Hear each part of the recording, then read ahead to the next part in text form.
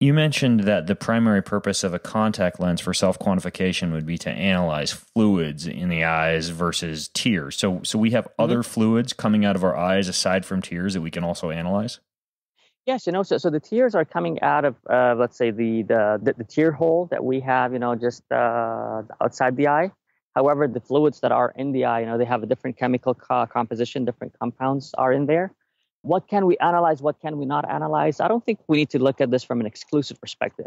It's not about whether do we extract a tear or do we put a contact lens. But I would say it's more about how do we put our hands on technology that we can use in our everyday life with our athletes or with our stakeholders that can extract the information that we're after in the seamless and easiest way possible and inform everyone about Gotcha. what's the best decision that they have to make. Gotcha. One of the things that appears on your bio is that you delve quite a bit into artificial intelligence. Have you come across the use of AI for something like enhancing sports performance or something that an Olympic athlete might use?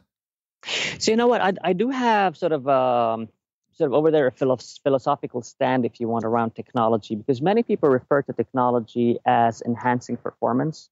I don't necessarily agree with that. I see technology more as an aid that would enhance decision making.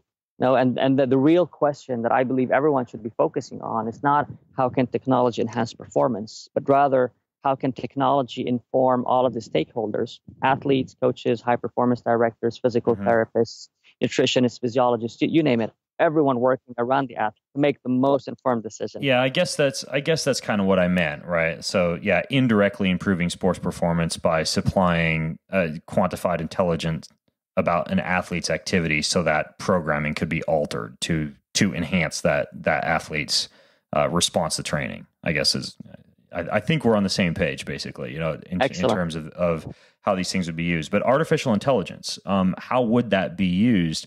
For example, for a coach or a scout or anyone else to gather data about a player's activity?